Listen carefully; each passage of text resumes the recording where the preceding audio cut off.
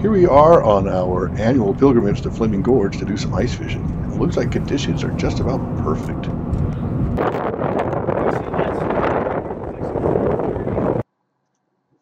Having an ice tent makes all the difference. It was pretty nice in there. Oh, it's a little one.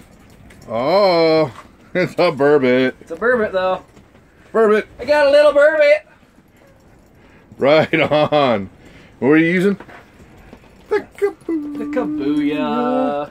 It's one of the big ones. Yeah, Sweet. game one. Fits my hand better. Nice. Okay, Lex just pulled this one up. Look at that fish. Nice on the hand line. Okay, here, Lex. Hold on. I got to pull mine up. And then I hooked one at the same time. It doesn't feel as big as that. But I'll take it. It's a fish. You got it in? No, he's Not coming yet. up. Oh, you're in that hole. I'm filming the wrong hole. Yeah, is it filming? Yep. I'm just using this, normal size one. Okay, where are you? He's getting close. It's kind of hard to get him to turn his head through the hole, but yeah. Yeah, oh, there he is. He's good size. Is he? Yeah, looks like it.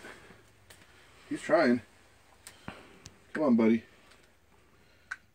How do you get there? You just kind of got to keep the pressure on him, and he'll eventually turn his head, and you pull him up. He's twisting around the Yep, line. they do that. Mine did that for a second. There he goes. Oh, yeah! That's a nice one. It's a nice one. Yeah, we get pretty silly when we go fishing, but that's why it's fun. We spent the nights fishing for burbot, which is this weird frog-looking delicious fish, and in the daytime we caught a couple of those nice lake trout. Went home with a decent cooler full of fish and some good memories. You can see my tired face, but it was worth it.